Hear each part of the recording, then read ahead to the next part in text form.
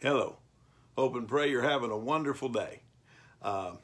We are continuing looking at Jesus in the Gospel of John and how we can live for Jesus. Jesus didn't just die on the cross so we could be saved. He wants to live on the earth through us, to bless the world around us through us, and call the world around us to Him through us, through our words, through our actions, through all that we do, all that we think, and be the body of Christ. Christ living in you is the hope of glory. And so we've been looking at living for Jesus, and we've been in John here for a while, John 8, and then now John 9. We made it up to John 9, verse 16. Basically, a man born blind, not because of his sin, not because of his parents' sin, but so that the glory of God could happen in his life, was healed by Jesus. But he was healed on a Sabbath day. And the Pharisees thought that it was sinful to heal on the Sabbath day. Even though God was the one who did the healing, God didn't make a mistake and say, oh no, I forgot it was Saturday. No, God wanted this man healed, and so he healed him on the Sabbath day through Christ. And they missed the point. So they brought him in and are questioning him. And we got down to verse 16. So we're probably going to read verse 16 again so we get started to it today. But let's remember, we don't want to have religious rules that we think are God's rules, that we use our religious perspective to keep people in or out of the kingdom we want them to be in. You're not the judge. I'm not the judge. Christ is going to be the judge. He came the first time as the Savior. He's coming back as the judge. But until then, we want to live for Him. And let's see if we can learn something in John 9, not just from the man who's been healed, who used to be blind, but from the people who oppose Him and who are remiss in supporting Him. But we'll get to them in a little bit. But let's start by praying to God, all right? Dearest, loving Heavenly Father, we need You every hour, every minute, every moment. We need You. Father, help us live for You. Give us the strength. Give us the understanding. Give us the perspective. Give us the boldness. Give us the open doors for the gospel. But help us to live for You in a way that honors Your Son with everything we say, with everything we do. In His name, Jesus, we pray. Amen. All right, like I said, we're in John 9. We've gotten down to verse 16, and they brought in the man who had been blind, Jesus had spit and made mud and put it on his eyes, and then told him to go down to the pool of Siloam. And they don't have the handicap accessible sidewalks, and they don't have the nice little white and red sticks for them to carry, and they don't have guide dogs, and somehow he makes it down there. And when he washes his eyes, he can see. But when he can see, Jesus is nowhere near him. But he comes back up to the temple, and some people, oh, could this be the guy? No, couldn't be. He says, no, I'm the guy. And so they bring him into the Pharisees and chief priests and say, all right, who healed you? How'd you get healed? And that's kind of the process we're in right now in verse 16. Okay, so it says, so the Pharisees again asked him how he had received his sight. And he said to them, He put mud on my eyes, and I washed, and I see. Okay, that's verse 15, and he left out the spit part. Okay, but some of the Pharisees said, well, this man's not from God, for he doesn't keep the Sabbath. But others said, well, how can a man who's a sinner do such signs? So there was a division among them. Some people said, only God could do that. And if it happened, this guy has to be right with God. No, he doesn't keep our rules, because our rules are the right rules. Our Sabbath rules are God's Sabbath rules. No, they're not. See, they had Sabbath rules that would make your head spin. Okay, if your dentures were made out of wood, you couldn't wear dentures on the Sabbath because that'd be picking up sticks. Children couldn't walk on stilts on the Sabbath because that'd be picking up sticks. You couldn't swat at a fly on the Sabbath. You could wave at it, okay? You couldn't tie a knot on the Sabbath. It couldn't be untied with one hand. They had rules for everything. There were so many paces you were allowed to take on the Sabbath day, and you couldn't go farther than that. So they had nitpicky rules about everything on the Sabbath, and about a bunch of other things, but we're just talking Sabbath rules right here. But they thought their rules were God's rules, and we laugh at that. But do we think some of our rules are God's rules? Well, what our church teaches is right. Do all 33,000 and some different religious groups, organizations in the United States with headquarters in the United States, are they all right? Nope. We could all be wrong, but we can't all be right. Only Jesus is right. The rest of us are all wrong. All right? So, verse 17. It says, so they said, again to the blind man, what do you say about him since he opened your eyes? He said, he's prophet. I would have loved to see the expression on these guys' faces when this guy said, oh yeah, he's prophet. Well, what gives you the right? You know, we are the religious leaders. You're just some guy that was blind and now you can see. Yeah. Name all the people that they knew in their lifetime who had been born blind and could see. This guy, nobody else. It's never been heard of that someone born blind was healed and given his sight back until Jesus does this in John 9. And so they're standing in front of a very unique individual who has a right to say, the guy's a prophet. Because in the Old Testament, miracles happened. You know, when the widow of Zarephath, when her son was raised from the dead, prophet did that. When the Shunammite woman, you know, her son was raised from the dead, prophet did that. When the guy they rolled down into the tomb of Elisha was raised from the dead, a prophet did that after he died, which is a good story. Okay, but I'm saying all these miracles were done by prophets. And so here's a guy who was born blind, and now I can see, yeah, the guy's a prophet. He has reason to think the guy's a prophet. Now, he doesn't have any idea who it is, because when he got his sight back, he was nowhere near Jesus. So let's go on. Verse 18, next paragraph.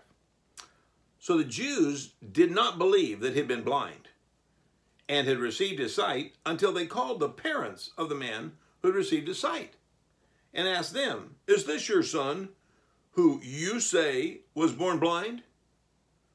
How then does he now see? I mean, it's impossible.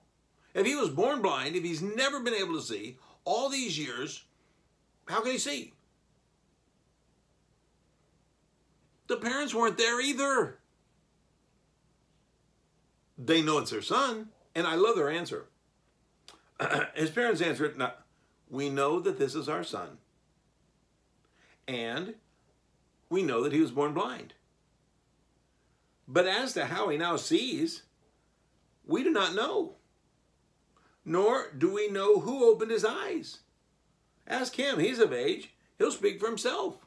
I mean, this is not a youth, this is a man, so he's at least 30, because they weren't considered men until they were 30. And so for at least 30 years, this guy has been blind, couldn't see anything. Now he can see. He says, he's of age, ask him. Well, I would think they knew, because I think he talked to him about it. And from what comes later, we believe that they knew because he had talked to him about it. But they really don't want to say anything just yet. Why? Let's read on.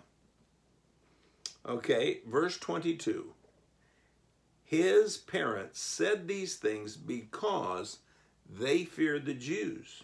For the Jews had already agreed that if anyone should confess Jesus to be the Christ, he was to be put out of the synagogue. Therefore, his parents said, he's of age, ask him. Passing the buck. They didn't want to be the ones who could get kicked out of the synagogue because they said something good about Jesus. If they said something good about Jesus, they could be ostracized. If you say something good about Jesus in contexts, at work, at school, in your neighborhood, at family reunions? Does it cost you? Would it make you ostracized? In some of those locations, yes.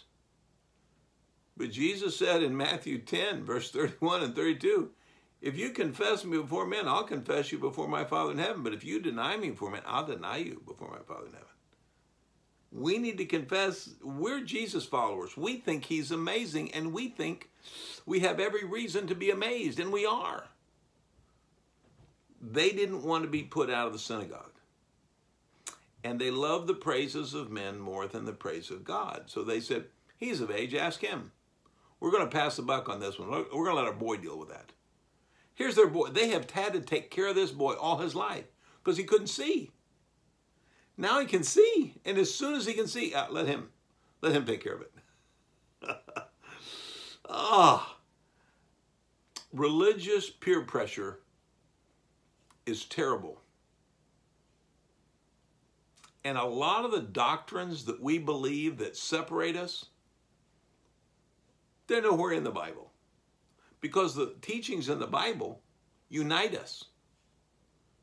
The doctrines that divide us, those are slants that people other than the apostles, other than Jesus, other than the prophets, they came up with those perspectives. And so we get divided by those things. But Jesus prayed that would be one, that would be perfected in unity. Let's not think that our rules are God's rules, ever. Okay, verse 24. It says, so, for the second time they called the man who had been blind and said to him, give glory to God.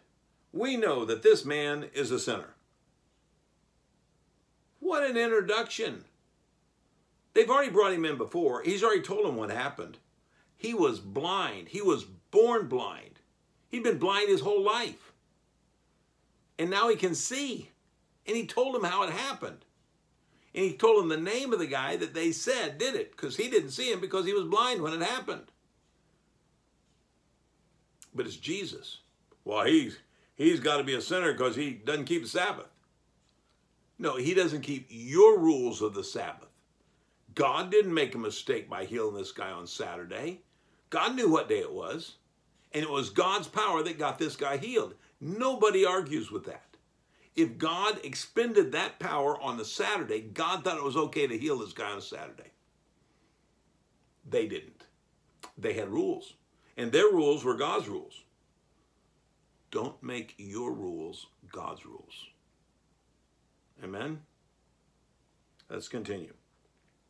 So they give glory to God. This guy's a sinner. I love this guy. I'd like to hug this man. Well, he answered, whether he's a sinner or not, I don't know. One thing I do know, I was blind, now I see. Can't argue with that. If God decided to work through a man that was a sinner, whatever God did, I can see. And I couldn't see before this guy did what he did. So I got every reason to believe this pretty good fella, because I can see. I couldn't see before, I can see. They can't argue with that. What do you do when you are just so sure that you're right, and yet you cannot handle the message that the other side shares? Hopefully you repent. But if you're unwilling to repent, you know what you do? You attack the messenger. Look at the response. Verse 26. They said to him, what did he say to you? How did he open your eyes? He answered them, I've already told you. And you didn't listen. Why do you want to hear it again? Do you want to become his disciples? I would have loved to see the expression on these guys' face when he says, hey, I already told you. Why are you asking me again? Do you want to become his disciples? that would be an anathema, curse to them. Oh no, we don't ever want to be this guy's disciples. Okay, but he said, hey, why do you want to hear it again? I mean, I already told you. I love this. The one who's in charge is God working through a formerly blind man. It's not the Pharisees. It's not the chief priests. They lose it. They lose it bad. Look at their response. He says, do you want to be his disciples? Great question. Verse 28. Well, they reviled him and said, you are his disciple, but we are disciples of Moses. Neener. Moses is better. We're Moses' disciples. He's been around for 1,500 years. We like him. We've got it. He's got scripture. He's on our side. We're on his side. We made up all these rules based on his rules. Yeah, but they're your rules that you made up. Oh, well, let's go on. Verse 29. We know that God has spoken through Moses, but as for this man, we don't know where he comes from. This guy could come from anywhere. Moses is one of God's people. I love this guy's response. He's not done. Okay, we don't know where he comes from. And verse 30, the man answered, why, this is an amazing, and I love that. I would love to hear the expression that he said this with. He says, why, this is an amazing thing. You don't know where he comes from, and yet he opened my eyes. We know that God doesn't listen to sinners, but if anyone's a worshiper of God and does his will, God listens to him. Never since the creation of the world has it been heard that anyone opened the eyes of a man born blind. If this man were not from God, he could do nothing. The guy's got a really good argument. He says, God wouldn't honor a man who was rebelling against God. But he honored this guy with a miracle so amazing it's never, ever on earth, ever, anywhere happened before. A guy born blind, me, was raised from the dead. I'm not raised, was given sight. That can't happen. I know, but God did it. God's really good at the impossible. Still is, by the way. But the thought is here, he says, if God doesn't listen to sinners, and he listened to this guy, then he's not a sinner. And this guy was used by God to do one of the most amazing miracles that's ever, ever, ever happened. A man born blind can see. That's never happened before. He says, I'm number one. You know, I'm not one in a million. I'm one in everything. There's nobody like me because there's nobody like him.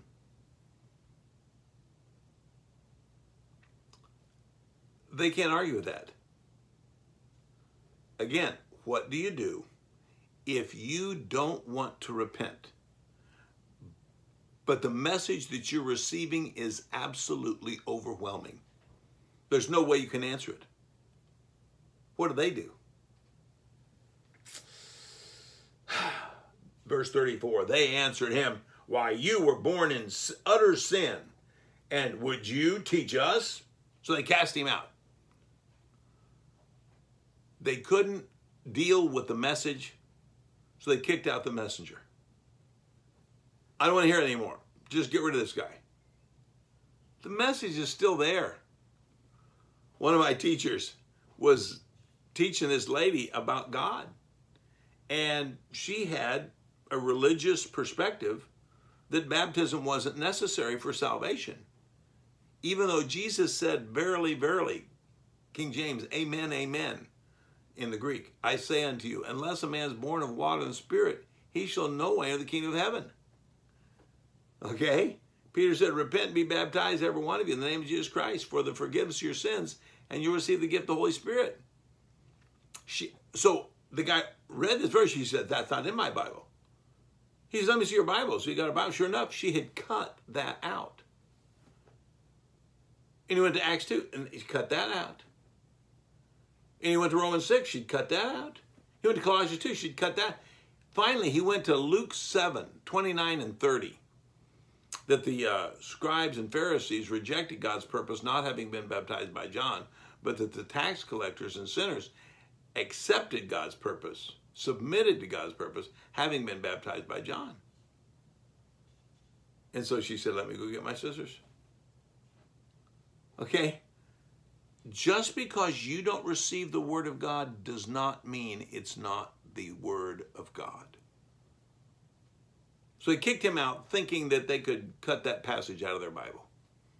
It's the word of God. Jesus, if Jesus said it, it's true. What's John 12:48? He that rejects me and receives not my words has one that judges him. The words that I have spoken, the same will judge him in the last day. Jesus gets to say that. Nobody else can say that because everybody else has somebody in their box. Jesus was raised from the dead and ascended to heaven, never to die again. So they kicked him out. Why? They couldn't deal with his argument. You think Jesus is going to leave this guy out there? Let's read on. Starting in verse 35. Jesus heard that they'd cast him out. And having found him, he said, do you believe in the Son of Man? Great question. See, the Son of Man, they weren't sure if it was the prophet or the Messiah. Because they had taken all the prophecies about the Messiah and divided them up into the ones that talked about him ruling and reigning and blessing people, and the ones that talked about him dying and suffering and, being slain. And all the suffering passages, those were the prophet. And all of the ruling and reigning and blessing people, that was the Messiah. They couldn't understand a suffering Messiah. But they knew the Son of Man was in there, one of the two. And so he says, do you believe in the Son of Man? Great question. For that time, it's the best way to ask it. Plus, he says, if you believe in the Messiah, his next answer could get him in trouble. But if he says Son of Man, that won't necessarily get him in trouble. So he says, do you believe in the Son of Man? Well, he answered, who is he, sir, that I may believe in him? Okay, the guy wants to believe in him. If you knew who the Son of Man was, would you believe in him? Would you want to believe in him? I like the response. Jesus said to him, you have seen him, and he is the one speaking with you. As soon as those words came out of his mouth, I can see this man formerly blind just going, oh. I was formerly physically blind. Now I was formerly spiritually blind. Now I can see physically, and now after this verse, I can see spiritually. I'm standing in front of the Son of God, who's called the Son of Man. So he says, you have seen him, and he's the one who's speaking with you. And again, there's so many times you want to just see the expression on these people's faces. All right, so look at this passage until you can see the expression on his face. And then we'll go on. So, let's see. He said, Lord, I believe, and he worshiped him. Now, angels in the Old Testament don't receive worship from God. In the New Testament, angels don't, from man. Angels won't receive worship from, if men try to worship them, angels tell them stop. They know that they are not in the same class as God. But when this man gets down and worships Jesus, Jesus lets it happen because he's the Son of God. John 1:1, in the beginning was the Word was with God, the Word was God. In verse 14, the Word dwelled among us. Okay? And we beheld his glory, full of grace and truth. So he's the one, and he accepts worship. So, Jesus said, for judgment I came into this world, that those who do not see may see, and those who see may become blind. It's not meant to be tricky. It's meant to be very obviously true. The people who were blind but wanted to see God, they were the ones that came to God. As I mentioned earlier, the passage in Luke 7, verse 29 and 30, the tax gatherers, the sinners, they accepted the purpose of God. They were baptized by John, and they followed Jesus because John led them to Christ. John realized, I must decrease and he must increase.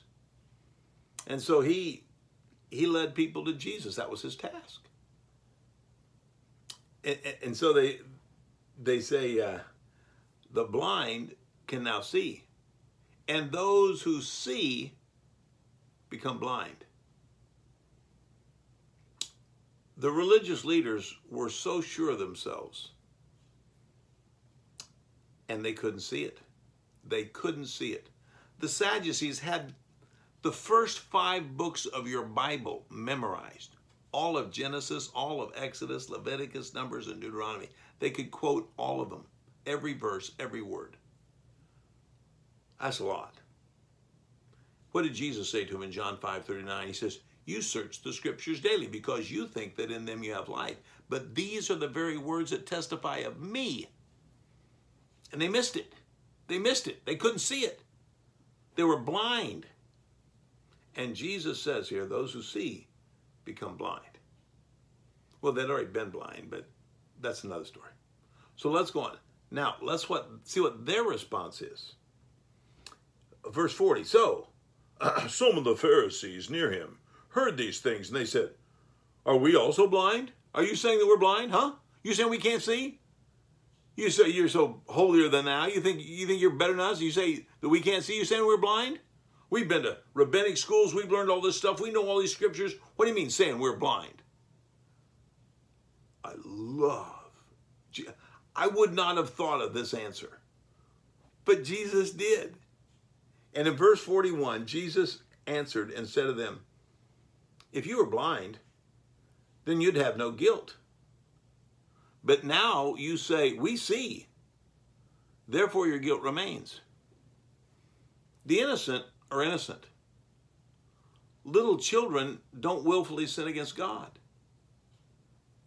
Some people with mental deficiencies never sin against God. Their hearts are still just pure before God. And because they never willfully have sinned against God. And so here he says, though, you say, we see. You say, oh, we understand this stuff. Well, we know all this spiritual stuff. We've got all the answers. He says, therefore your sin remains. See, when you lift yourself up, it never works. Humble yourself in the sight of the Lord, and he will lift you up. Why? James 4, 6, and 7. For it's written, he gives a greater grace. For it's written, God opposes the proud, but gives grace to the humble. Submit, therefore, to God. They were unwilling to submit to God because they were right. And they were righter than Jesus, they thought. And righter than this man who had been born blind but now could see. No one had ever done a miracle like what they witnessed, and they couldn't even give glory to God. They had a loyalty to, not just to Moses, they had a loyalty to their perspective of Moses that was stronger than their loyalty to God. Please, please, don't ever hold a loyalty to any denominational doctrine or structure or organization that separates you off from people who don't hold that same loyalty. Okay, in math class in 3rd grade, 3/4 was a fraction, and 3 was the numerator, and 4 was the denominator, because with the denominator, it divides stuff. Guess what denominations do? They divide us. I don't want to be divided. I want to be your brother. If you're born in Christ and I'm born in Christ, I want us to be brothers and sisters. Okay? I heard a wise old preacher say, you can't unbrother what God has brothered. And what that lacks grammatically, it more than makes up for theologically. Don't let loyalty to a teaching divide you like these men did. They were blind, but they thought they could see. We'll start there next week in chapter 10. God bless you.